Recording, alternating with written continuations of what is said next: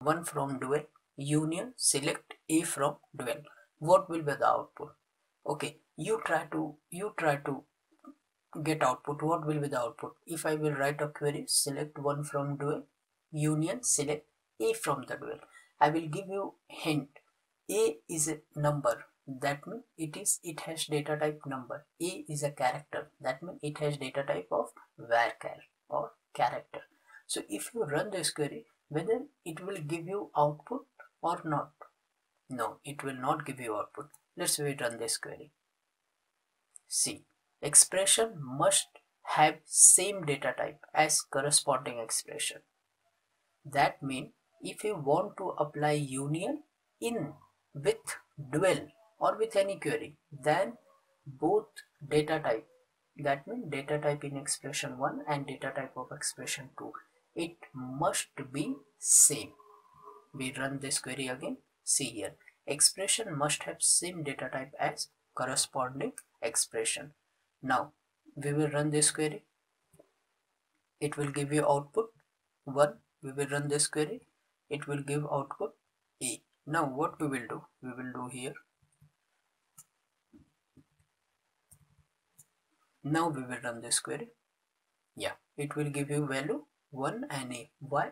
Because we use single quote, and if we use single quote, then it number will behave as a string. So the first query has data type string, that means varchar, and second also has the data type string or varchar. So this query will be run successful. Clear how it is working now? For example, if suppose here it is 1, okay, and you want to add something like 2 plus 3. Now run this query. 1, 5. You can do anything, that's not an issue, but data type should be same. See, the first value is negative, second is positive, but still it will give you value. Now what we will do? We have 2 plus 3 in one bracket. Now we will divide it by 0. Let's see the value. Division is equal to 0. If we, I mean, you can understand, this is very basic thing. If you divide any number with 0, it will give you infinite. Okay, so that is not on.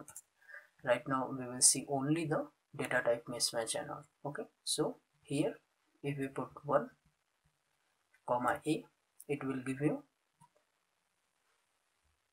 invalid identifier. Okay, so it will give you 1A, and if you remove it, so it will give you data type mismatch error. Okay, expression must have same data type as corresponding data type. So there will be two questions, like if you want to use union and union all, the data type must have same. Remember, clear it is?